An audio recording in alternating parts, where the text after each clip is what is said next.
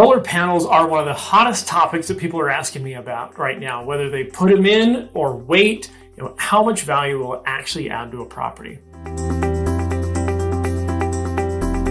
I'm Doug Cary, your local real estate agent here along the Wasatch Front, keeping you up to date about solar panels. Right now, it's the hottest topic. There's a lot of solar people out selling solar systems, and they're fantastic, or they can be fantastic. A lot of my clients have been reaching out saying, is it worth putting this $30,000, $40,000, $50,000 solar system on my home?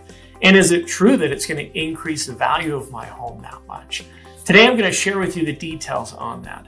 I've recently talked to a number of different appraisers about how much value in Utah will a solar system add to the property. And unfortunately, what we're finding out is it's going to add $0 to a couple $1,000s onto a home right now in Utah. Now, the numbers that the solar people are telling you are true. They're just in other states, in Arizona, in California, Florida, the sunny states.